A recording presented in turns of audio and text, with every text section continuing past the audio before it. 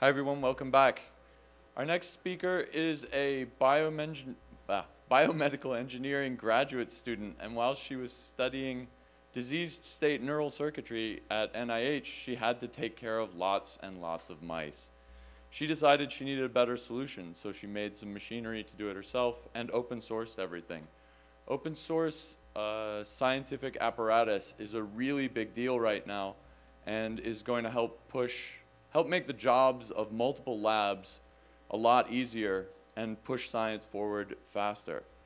So that's a big win for everyone, and with that in mind, I'd like you to welcome to the Hackaday Supercon stage, Katrina Nguyen. Thanks. Hi everyone. So it's a great pleasure to be here today to share some of my work with you. So as noted, I am a graduate student currently studying at Carnegie Mellon University. And I'm going to share with you kind of the process I went through to 3D design and 3D print some hardware and couple it with some open source circuits to ultimately automate my job of feeding mice, which I had to do a lot of. So 4 years ago, I joined a lab at the National Institutes of Health, NIH, in Bethesda, Maryland, because I wanted to study and learn more about neuroscience. And in this lab, we're interested in studying what neural circuits derive eating, obesity, and addiction. So what neural circuits are responsible for certain behaviors that we do. To put it more simply, if you have a mouse and you give it an option of a high-fat diet versus a low-fat standard diet, it's an easy choice. He's going to go for the high-fat diet and barely touch the other option. So we want to study this in more detail as researchers. So what happens when you have different combinations of diets, different flavors, different values of diet? What happens when you restrict the presence of the food to only certain hours of the day? How would this ultimately affect their feeding behavior? And more interestingly, how would this affect the neural activity? So how would neural activity now respond to food when they get it? When you do this, you want really detailed information about food consumption. So high resolution, accurate, precise data. So you can really couple this behavioral data with the neural activity you're recording. And when I started in the lab, I was very surprised to find out that collecting this high fidelity, high resolution information, feeding data in mice is actually a very challenging problem. It's very difficult, especially when you're looking to do it in a high throughput manner. So if you want many mice, many data points. There are a bunch of commercial systems that you can purchase that allow you to collect this sort of data. But they're often really expensive. They run up to tens of thousands of dollars. They take up a lot of space. So not only do you have the system, but you need specialized caging, you need a special data acquisition system to acquire all the data. And you're often confined within the limits and the boundaries that this company defines for you. So what happens is, as an experimenter, you're planning your designs and your experiments around the system's capabilities. So you're kind of compromising. So all of these kind of added up, and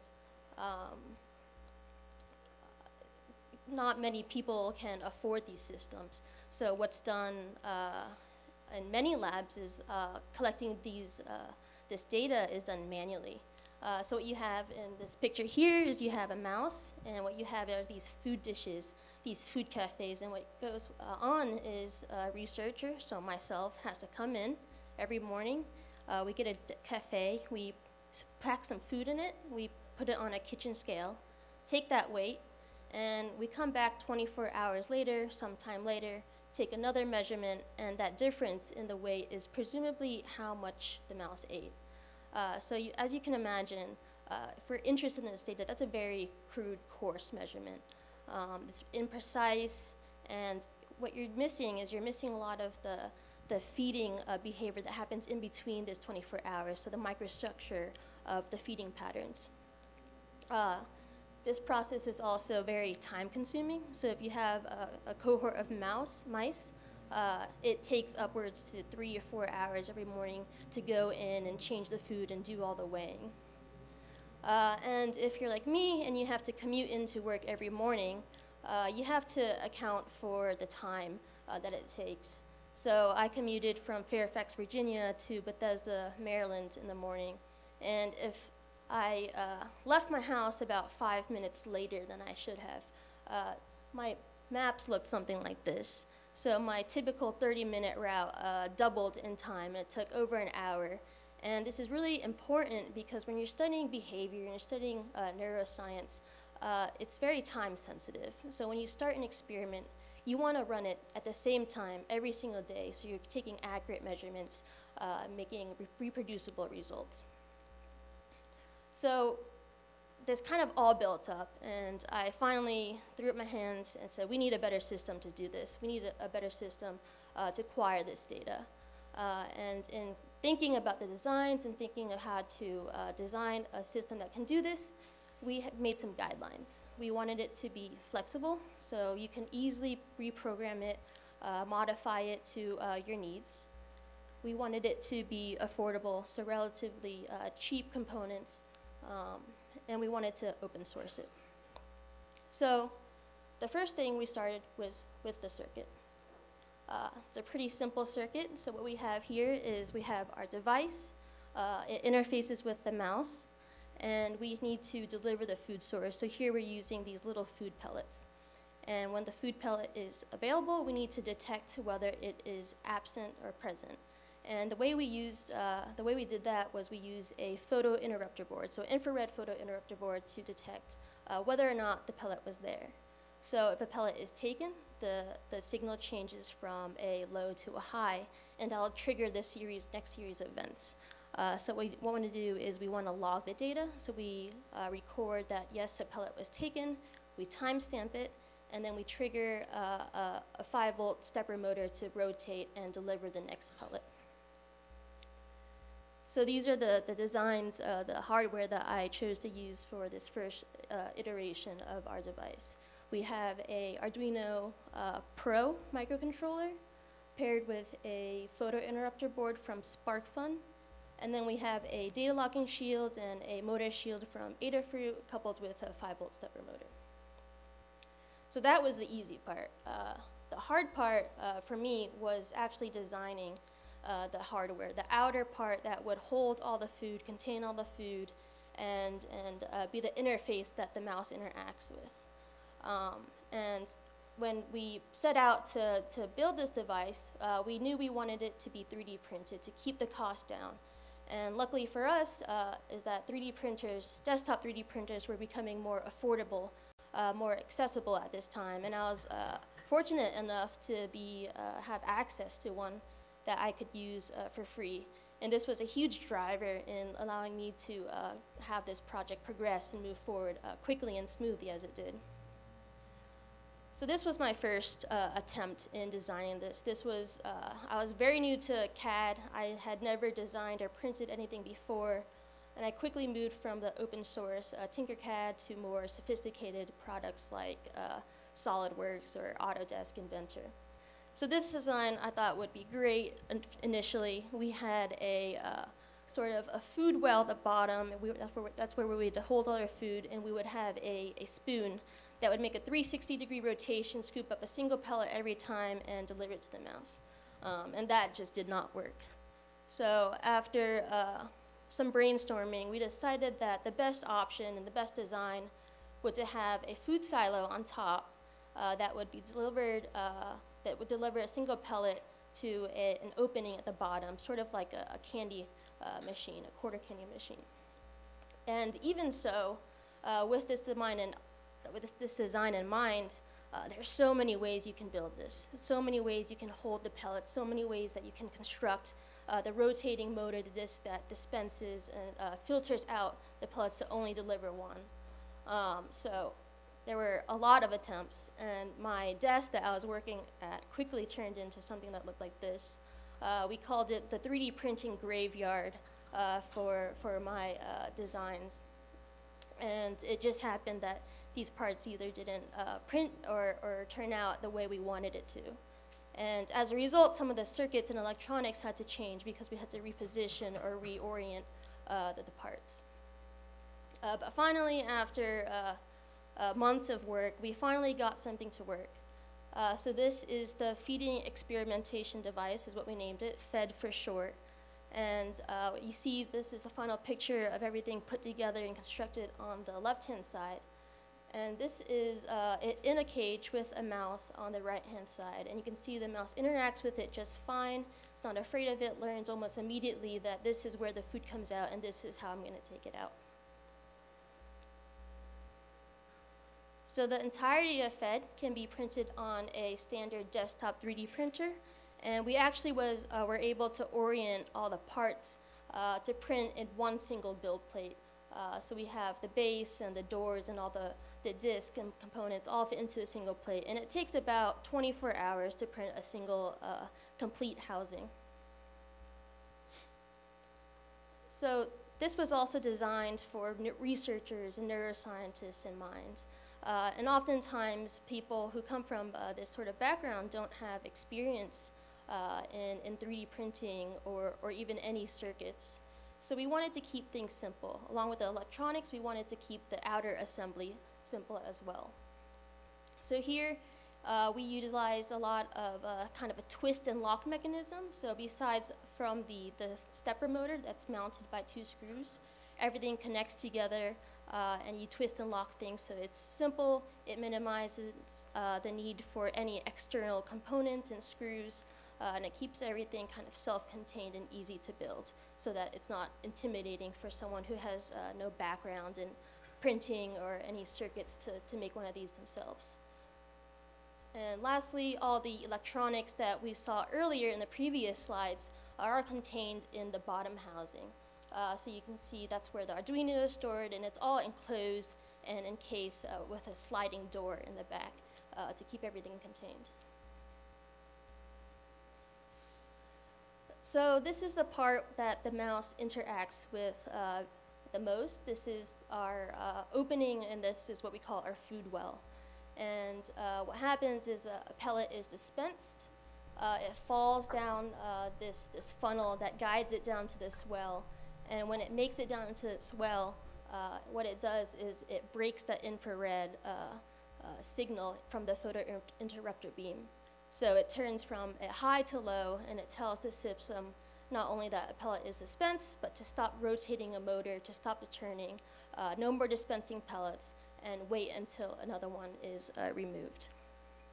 So now that we have the complete prototype, it's time to test it. Does this thing actually work when we put it to work? So this is some data that, this is the first sort of data that we were collecting from the device. So this is one mouse, 2 days. The blue curves are day 1, and the orange curves are day 2 of testing. For the current setup with our battery pack that we're using, we find that we can run this system for about 5 to 7 days continuously until it runs out of power and you need to replace the battery or recharge it. And what you can see on the bottom right-hand figure is a nice detailed data collection and display of the data.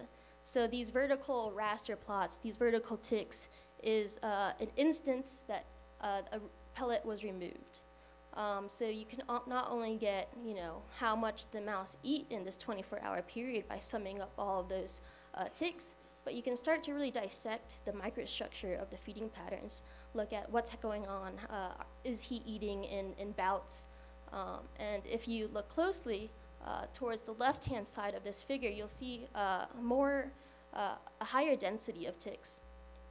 And this turns out that the left-hand part of the graph is the mouse's night cycle. And this makes sense because mice are nocturnal, and they're active, and they're more active, and they feed more during the night. So you can capture all this information. So another really cool thing about the device is that it's self-contained. So not only can you throw it in a standard colony cage, but you can also integrate it with other existing systems. So it's battery powered. This is placed in another system. And it also has a BNC cable. And this BNC cable allows you to send information to the device to either trigger the dispensing of a pellet, or you can do the opposite and have the signal output a signal, the device output a signal and trigger some external input. So before I play this video, the neuroscience field, the biology of it has really come a long way, and it's super sophisticated. And you can use a lot of techniques and methodology to really tease apart the neural circuits that drive behavior. One such technique is called optogenetics. And with optogenetics, you can deliver a virus into a specific area of the brain. And when this virus expresses, it turns specific neurons and has it activated. So you can modulate the activity by light. So in this video, I have a mouse, and I did the surgery to express this virus, and we implanted an optical fiber to deliver pulses of light. And more specifically, this guy has, this target is in a brain area that when you stimulate, it drives feeding.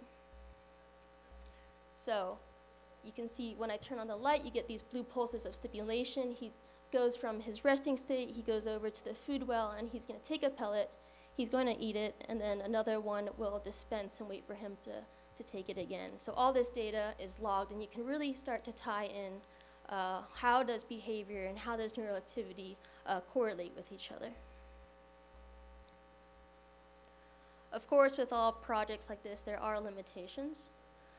So these are the three main limitations that this device has. The first one is that the pellets sometimes bounce out. So if the pellet falls too quickly or it just hits the well at the perfect angle, it'll actually bounce out of that food well opening. And what happens when this occurs is that the system, the photodetector, doesn't detect that event. So the mouse is able to eat the food pellet, but we're not logging the data. The second is sometimes there's a dispensing of 2 pellets instead of 1 because there is a misread of the detection. And the last thing that we're limited with this system is that it only detects the pellet retrieval, so not consumption.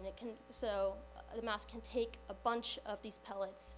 If he's a hoarder, he can take it and store it in a corner, and we wouldn't know unless we went in and manually checked the cage for this. But I did run some control experiments to see how often these errors were occurring. And we found that our system logged these pellets accurately 95% of the time, while the latter 5% of the time missed it because one of these 3 reasons. So we are still continuing to work on updating and advancing FED. What I showed you for all the videos previously is a free feeding paradigm where if a pellet was taken from the well, another one would automatically dispense. But you can imagine you can code more sophisticated programs. So this one right here is what we call operant training. So instead of getting the pellets for free, we have to teach the mouse that he actually has to poke a certain pattern to receive the reward. And this particular pattern that we coded is he has to poke left, right, right. And if you put it in the cage for a couple of days, they do learn it. So he gets it, he gets a reward cone, and he's excited, and he grabs a pellet from the well. The second thing is we want to switch out the microcontroller we're using now. So instead of the Arduino Pro, maybe use a microcontroller with Wi-Fi capabilities. This way we can stream the data online to some server and look at real-time performance and real-time behavior. This way we can monitor the mice when we're elsewhere, and we can also get warning messages or errors if, let's say, one of the systems hasn't dispensed a pellet for over an hour. We know that something might be wrong. So all of this is open source. We have all the files, all the design and drawings and code up online on several platforms, Hackaday included. And I've been excited to see that other labs that do research, that do feeding research, have actually found their way to our device and have actually built and implemented it themselves in their labs. So here are just a few examples of labs all over the world who have made it for themselves and to kind of improve the research, save some time, save their energy, and get really high resolution data. Another big benefit of having open source projects is you get better improvements. So just these are two examples of labs or companies that have taken the design files and improved it. The one on the left is by a company called LabMaker. And what they did is they modified the bottom base and they inserted compartments to hold the battery, to hold the Arduino, to hold the motor nicely. And it just gave it a more organized look and it made it easier to build. The one on the right is from a lab at Duke University who also studies feeding. And they did something really cool and added a second food silo to this system. So this way they were able to use two different types of pellet and look at how frequent the mouse visited one well versus the other. So you can really start to look at choice preferences and other questions similar to that. And to kind of conclude, I'd like to give a nod to Hackaday and their collaboration with Open Behavior, which has been hosting similar projects, neuroscience, open source projects like this to study neuroscience in a better way. And this allows for more frequent documentation, more updated codes, more updated files, which is extremely beneficial to the field.